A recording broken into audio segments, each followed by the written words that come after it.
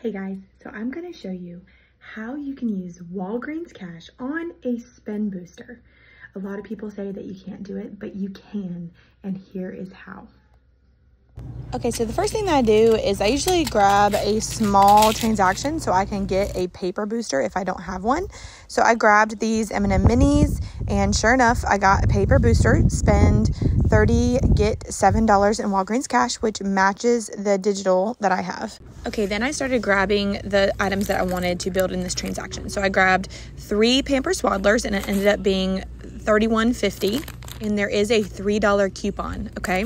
But the number you're paying attention to is the number before coupons. So again, 3 Pampers Swaddlers for $31.50. And then I went and grabbed 2 of these Optic White mouthwashes for $4.50 each. And there is a $4 coupon. Total is $9 before coupon. Then I grabbed one of these small Tides for $5.49 and one of these small Downy Calms for $5.49, and then one of the Gains for $5.49, and the Unstoppables for $5.49. There is $2 $2.50 coupons and 2 $1 coupons.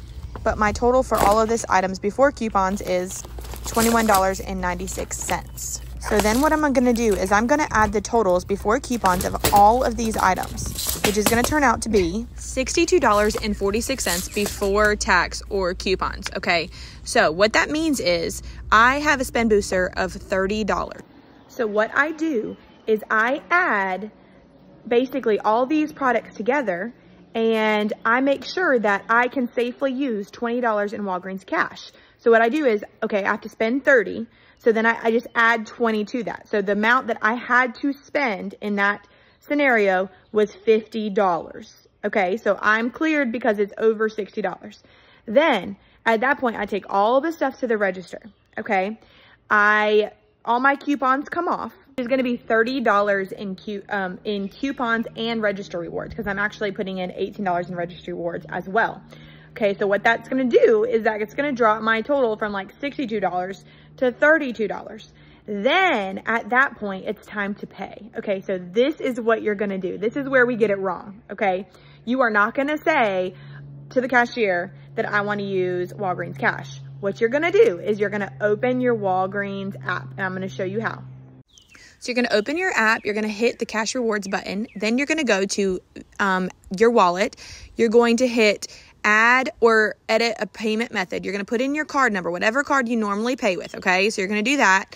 Then you're going to go back to the page, and when you're ready to pay, you're going to go to redeem rewards. You're going to select the amount that you want to redeem. So in this case, I was doing 20, okay? So I would have hit the $20 button, and then I would have hit pay now.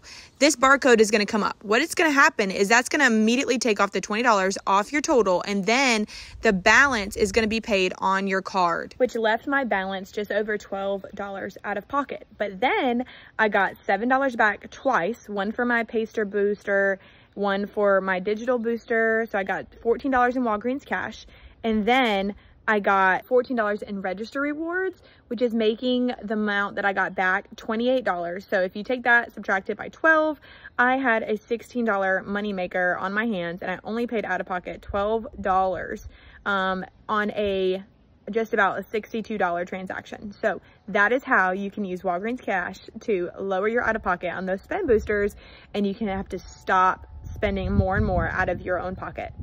Happy saving.